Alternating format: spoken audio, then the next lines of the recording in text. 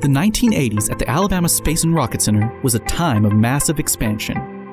After a successful first decade, the Rocket Center was ready to take the next step.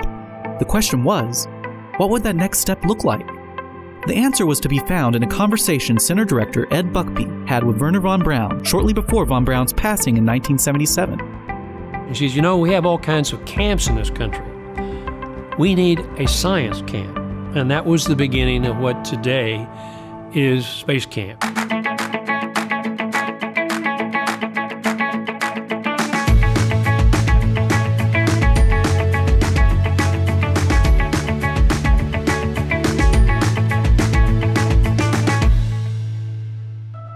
The idea of a space camp spurred Buckbee to create a camp unlike any other the world had ever seen. A camp where children could come and train like real astronauts do. By 1982, this idea had finally become a reality in the form of U.S. Space Camp. Built on the Alabama Space and Rocket Center property, U.S. Space Camp was a program developed by the Rocket Center with help from NASA and other educational organizations. In the summer of 1982, 747 children in 4th through 6th grade came to Huntsville, Alabama for the first pilot program of Space Camp. I like to think they're going to be the space flying generation, because this generation is really the first one to come along in the midst of all of this, and they're going to have an opportunity to start from scratch and really make a contribution to space travel. U.S. Space Camp was an immediate success, thanks in large part to the renewed interest in space among children with the dawn of the Space Shuttle program in 1981. A camp catering to future astronauts is doing a very brisk business, even at $400 a camper a week. U.S. Space Camp garnered lots of media attention, and even the eyes of former astronauts, such as Alan Shepard, John Glenn, and Wally Schirra, who quickly became early advocates for the U.S. Space Camp. I like to see successors groomed to come along behind us, and the Space Camp is the best way I know of to entice children into being interested in what we did in the past. During much of the 80s, Buckbee found himself on countless television programs, such as David Letterman. Boy, oh boy. All right, now you're floating in space. I am. I'm floating in space.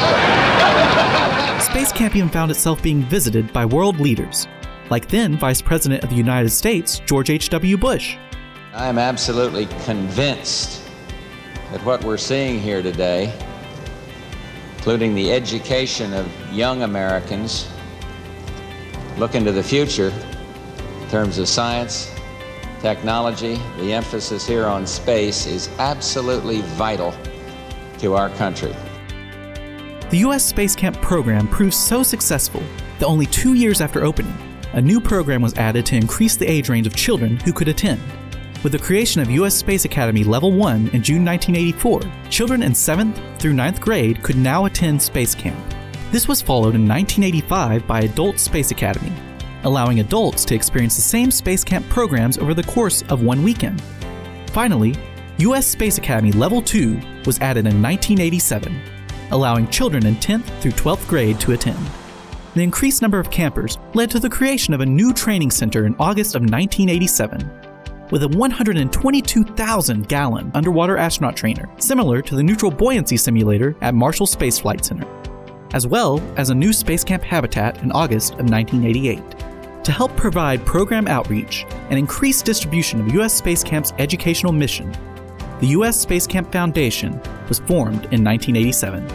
Growth was rapid, and U.S. Space Camp placed the Alabama Space and Rocket Center on a global stage. Visitors were now coming from all over the world to see the home of the famous Space Camp. This led to many new exhibits and attractions at the Rocket Center.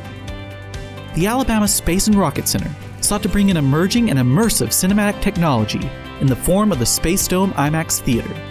The massive dome would surround the audience, while the 70mm IMAX film projection would deliver images of unparalleled quality for the time, allowing for deeper and more engrossing educational film content at the museum.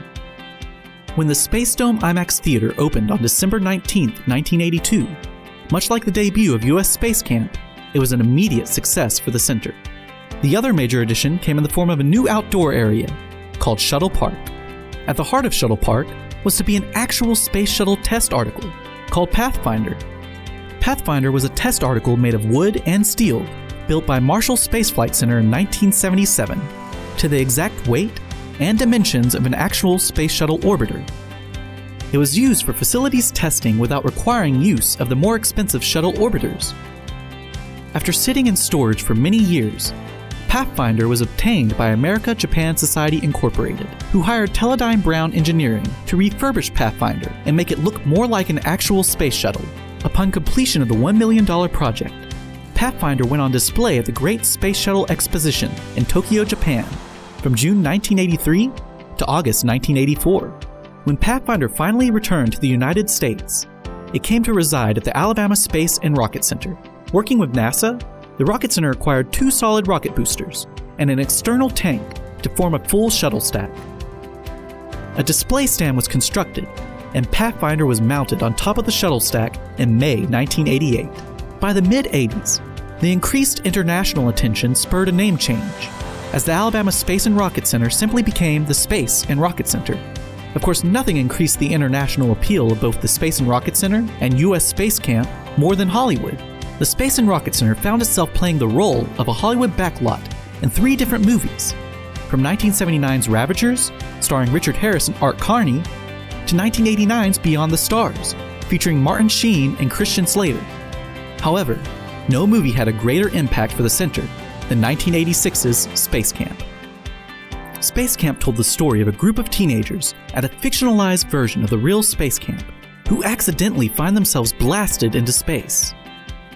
The movie starred Kate Capshaw, Leah Thompson, Tom Skerritt, and a very young Joaquin Phoenix in his big screen debut.